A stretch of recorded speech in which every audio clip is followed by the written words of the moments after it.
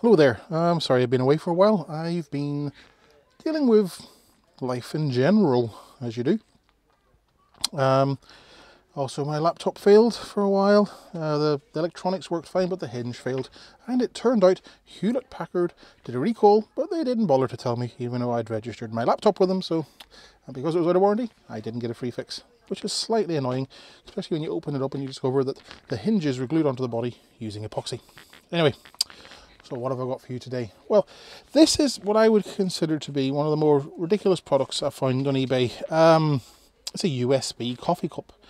Now the thing that kind of stood out for me on the box was that, you can see that, it claims to have 32 megabits, I'm not sure, memory, 100 megs hard disk drive space, and at least one USB 1 interface. Same sort of things written around the side. Let's have a look at the specs. Function: inset Li battery used portably, can recharge repeatedly, magnetic water. That's actually slightly worrying sounding. Inset heating and warming function, automatic stirring function, compatible with PC hardware. 130 mils volume, which is actually not very big. That's like 4 ounces in the old money. So that's that's basically not much more than an espresso. So if you wanted, if you're the sort of person who likes a big long cup of coffee in the morning, this is not for you. It comes with a USB cable and heating function, test function, turn on, stir the liquid. So let's have a look at it. So basically it's a travel mug that stirs and heats, apparently. Or so it claims. Instructions, typical sort of thing. Focus. So basically it's actually saying that the PC requirements are 32 megs memory and 100 hard disk space and at least one USB 1 interface, which doesn't really make sense because if it's only drawing power, it should not need data. It should be able to just charge off any USB socket or plug that generates power. So it came with this USB lead that has a barrel connector on the end, and to charge it up you plug it in here and plug this into your PC or your plug or whatever, and that's it. There's a lid which pops on and off. There's a silicone seal, probably going to get lost. So anyway, what have we got here? Well, on the side we have a stir button and a slider which says off, test, heat. So test, testing the battery level. So it's 4 because I have been charging this. Heat supposedly warms it up. So let's start with a stir. See if we can stir. See that? You hear that? That is nasty. It's actually not. That's not really. There's a little bit of water in there, but it's actually not moving. There we go.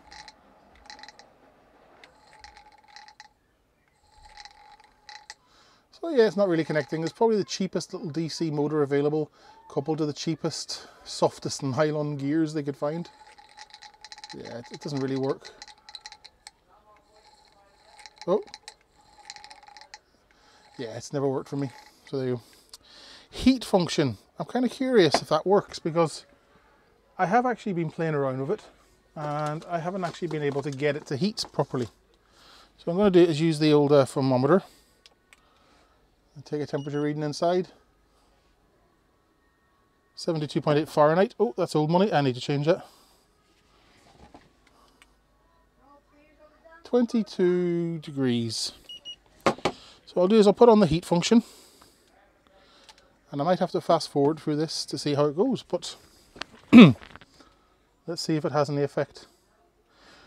I have my doubts that it actually can legitimately heat anything. Oh, it is actually going up. Well, kind of. So let's go away for a minute and come back. So there we go. It's been heating now for about 5 minutes and the temperature got up to 25. It started off at 22.8, got up to 25 or thereabouts. So it's not exactly what you would call heating. And I kind of suspected that because the size of a battery there is probably not going to provide much energy to heat. Now, of course, you can take any battery and short circuit it and it'll generate a phenomenal amount of heat, but you'll wreck the battery in the process. So it's actually very hard to generate enough heat to heat liquid from a battery, a small battery. You do it with a car battery, no problem, but let's take this thing apart and see how rubbish it is. Where's my screwdrivers? So yeah, you probably hear my neighbours having a chat there. They're having a bit of a party tonight. We've had lots of good weather in Dublin lately.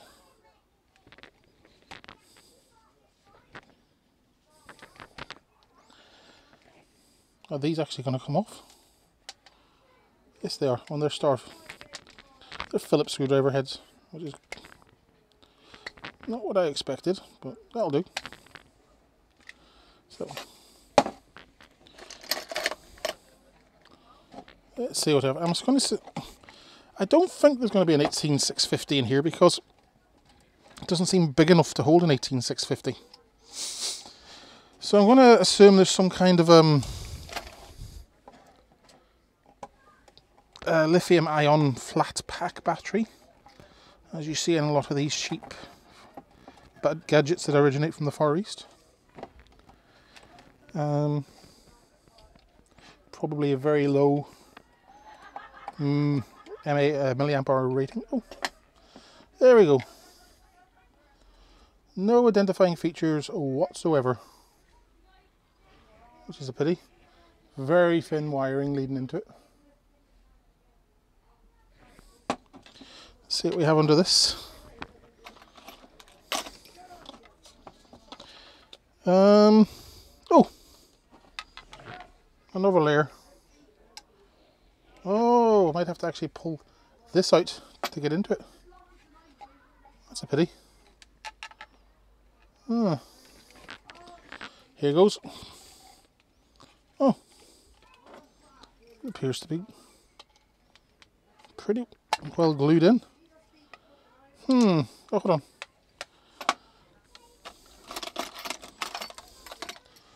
I stand corrected.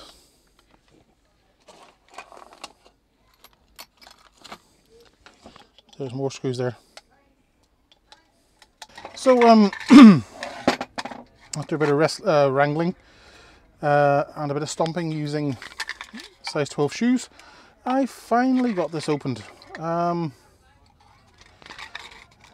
Let's see what we have. I need to get through here because I'm seeing something quite interesting. That's my neighbours. They're lovely. Actually quite nice people, to be honest with you. No, they don't normally make a bit of a racket like that. But it's the summer, so I'm not complaining. I'm sure I've done the same many times myself. So the thing that's kind of interesting is there's no actual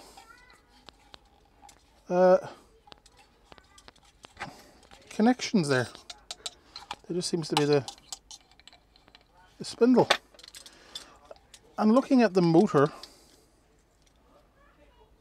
it's got this thing here. So it looks like two magnets. And I'm just wondering if I haven't actually wrecked it. And I may have wrecked it. So these are magnetic. And now I'm wondering if so yes, it would appear that I've destroyed the control board circuitry and dismantling the cup. So what I've done is I've actually disconnected the motor and attached it to the power supply, putting 3 volts into it. So we confirm I am, because my power supply can be a bit funny at times. Let's go, yeah, 3 volts exactly. So let's just see what happens here. If I turn this on, yeah, we see the it starts spinning. Look at that. And get close enough without it. Move this forward a bit. Damn it. Push this back into shape.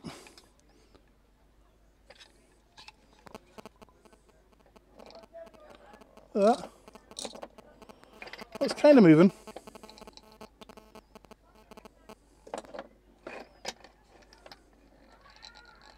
See? It's rattling. So it's actually moving. I'm actually quite impressed by this. Oh, let's not do that. I'm just ramping up the volume. Sorry, the voltage. Yeah, I'm actually quite impressed by this, because this is the same sort of system they use in laboratories for mixing solutions on those heaters. If I actually take the magnet off and just turn it, you can see it turns. So what you do in a laboratory, if you want to heat something and stir it at the same time, you put your beaker on the heating plate, and under the heating plate there's a motor with magnets, just very similar to this arrangement here, but on a bigger scale and better quality. And you drop into your solution a bar magnet, and as it heats up, the motor underneath rotates and stirs your liquid. So there's no actual direct contact between the thing that's stirring the liquid and the motor itself. You've probably seen it in medical dramas and things like CSI and Casualty. You always see like the jars bubbling away and the thing inside stirring them. So yeah, I'm actually quite impressed. I would have actually thought that something like this would have had a mechanical connection, and they would have used cheap, nasty gears.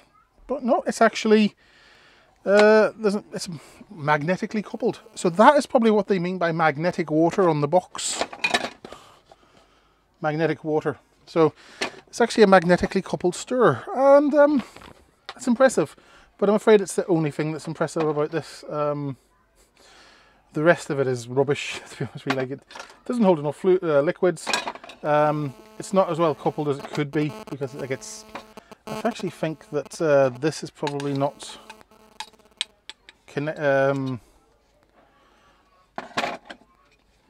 well enough. The magnets probably aren't strong enough, or they're not too close enough. Oh no, and here's the heating element that they talked about. It looks like just, what is this anyway? Let's peel it off. They just sellotaped it on, and I don't think that is actually thermal tape. I think that's good old common garden sellotape, or Scotch tape if you prefer, if you're in the States. Yeah, it's a standard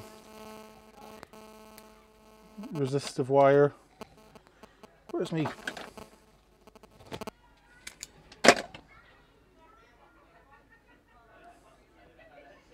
Yeah, there's a wire. I could test the ohm rating on it, but I'm not going to bother because it's not working. So yeah, there we go. It's rubbish, as is everything I test. Cheers, take care, bye bye.